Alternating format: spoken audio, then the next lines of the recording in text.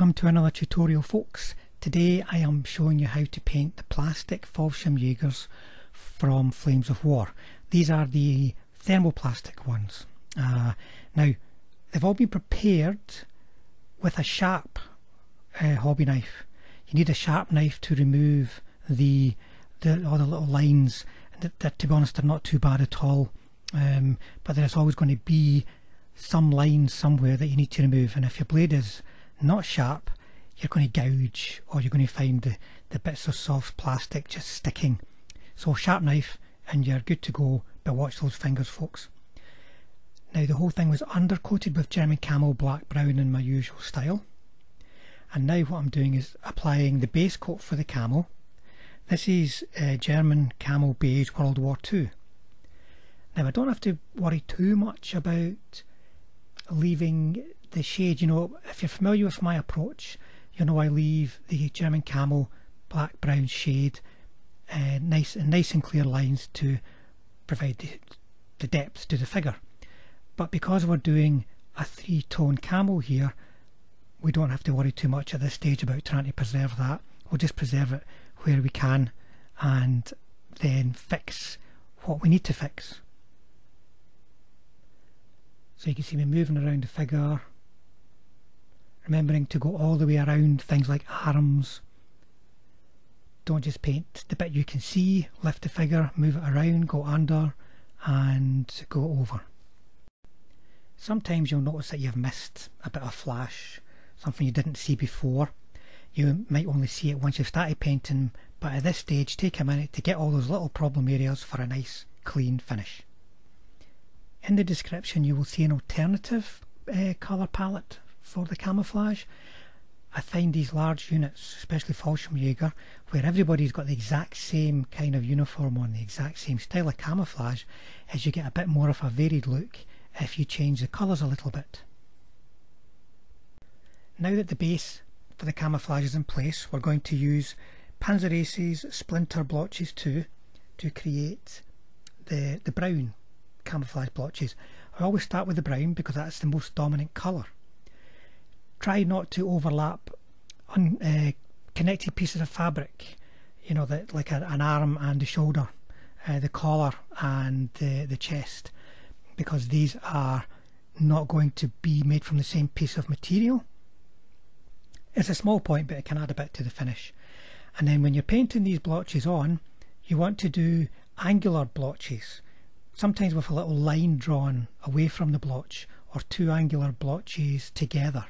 It takes a bit of practice to get the muscle memory right, but that is as close as you need to get at this scale to Splinter camouflage.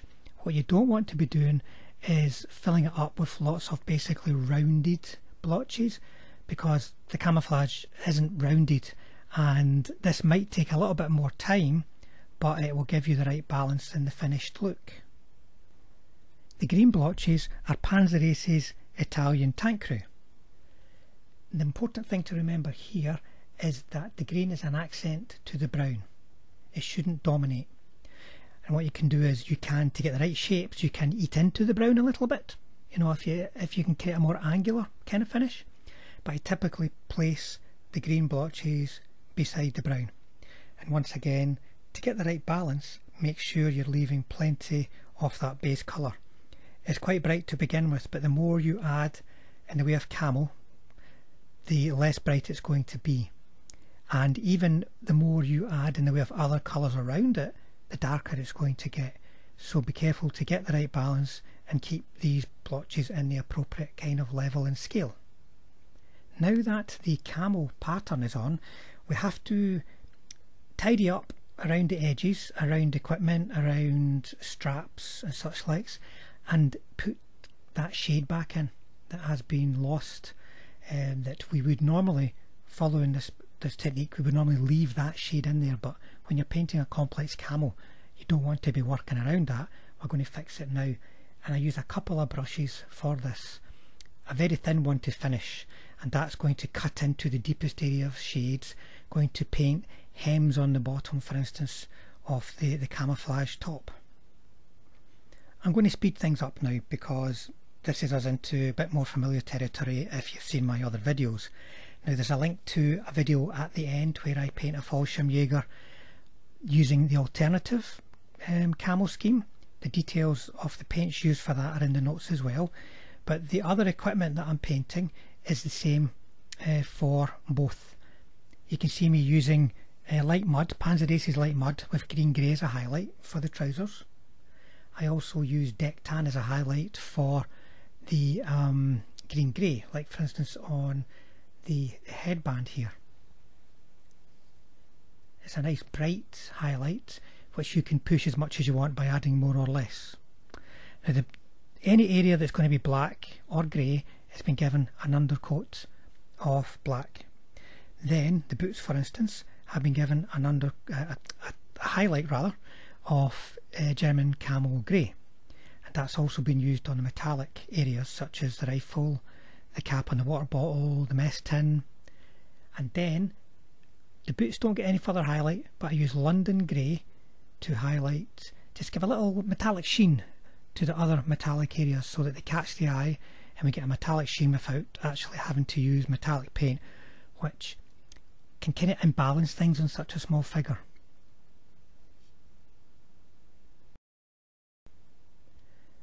I use German camo medium brown for most of the brown areas on the uniform, but then highlight them differently so that you get a much different kind of finish. I use orange brown for the leathery areas and new wood, sorry, for the more sort of fabricy kind of areas, and then I use the new wood again for, sorry, old wood, not new wood, for the ammunition pouches and the bread bag. So that's old wood for the ammunition pouches and bread bag, and highlighted with a little bit of Iraqi sand. That really helps to make it pop. And then I am using the new wood for the rifle. It's a brown colour that is going to stand out from the rest of the figure but still look brown. If you use a darker brown figure, then it might just sink into it, and we need that contrast. And then I'm using the German Camo Beige again over an undercoat of US Field Drab and a highlight of deck tan to paint the Panzerfaust and the rifle strap too. And you can see it's a nice bright figure that's not overly saturated, a nice bright colour that's not overly saturated. Now the skin was saddle brown as a base colour, and then there's so many colours you could use here, but I'm using game colour bronze flesh tone with a final tiny little highlight of flat flesh. That gives a nice warm depth to the skin with an eye-catching highlight. And you see there the highlight going on.